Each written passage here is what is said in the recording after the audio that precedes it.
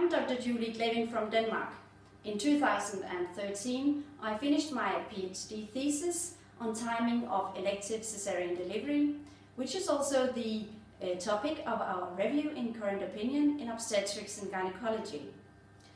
American and British obstetrical guidelines discourage scheduling of elective cesarean delivery prior to 39 completed weeks, as a large number of observational studies found a decreased risk of a neonatal adverse outcome with increasing gestational age. We conducted the first randomized trial to compare elective cesarean delivery at 38 and 39 weeks.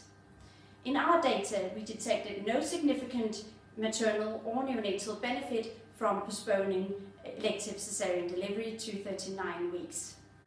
Last night, I was working night shift here at the delivery ward, and one of my patients, Anna, was admitted with contractions. She was 38 weeks, 4 days pregnant, and she had an elective cesarean delivery scheduled 4 days later.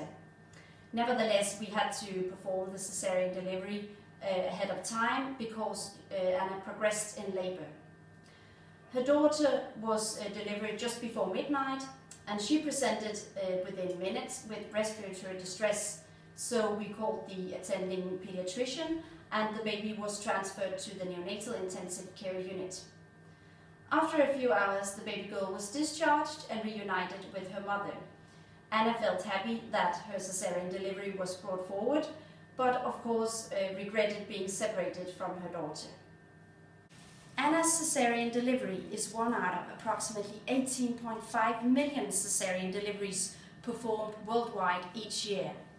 Consequently, even minor changes in the circumstances or treatment related to the cesarean can have significant impact on neonatal or maternal global health.